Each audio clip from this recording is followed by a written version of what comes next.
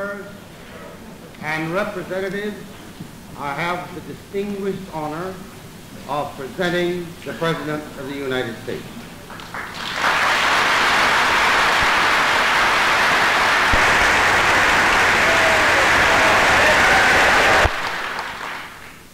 Mr. Vice President, Mr. Speaker, members of the Senate, of the House of Representatives,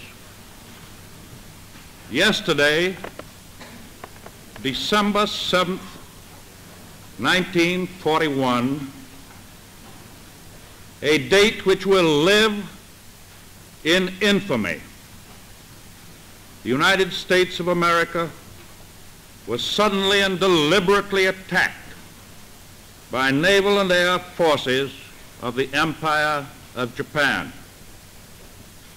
The United States was at peace with that nation, and at the solicitation of Japan was still in conversation with its government and its emperor, looking toward the maintenance of peace in the Pacific. The attack yesterday on the Hawaiian Islands has caused severe damage to American naval and military forces. I regret to tell you that very many American lives have been lost. In addition, American ships have been reported torpedoed on the high seas between San Francisco and Honolulu. As Commander-in-Chief of the Army and Navy, I have directed that all measures be taken for our defense, but always will our whole nation remember the character of the onslaught against us.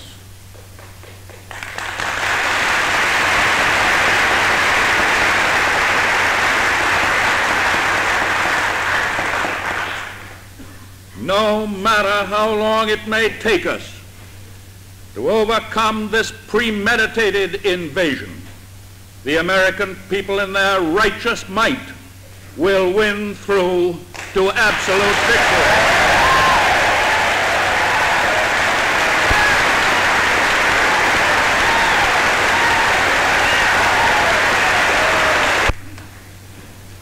I believe that I interpret the will of the Congress and of the people when I assert that we will not only defend ourselves to the uttermost, but will make it very certain that this form of treachery shall never again endanger us.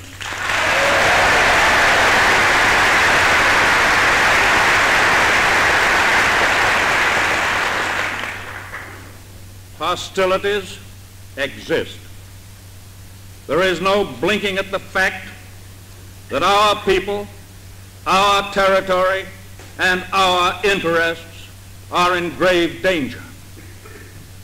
With confidence in our armed forces, with the unbounding determination of our people, we will gain the inevitable triumph.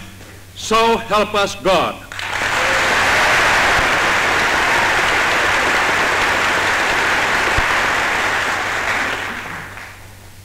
I ask that the Congress declare that since the unprovoked and dastardly attack by Japan on Sunday, December 7th, 1941, a state of war has existed between the United States and the Japanese Empire.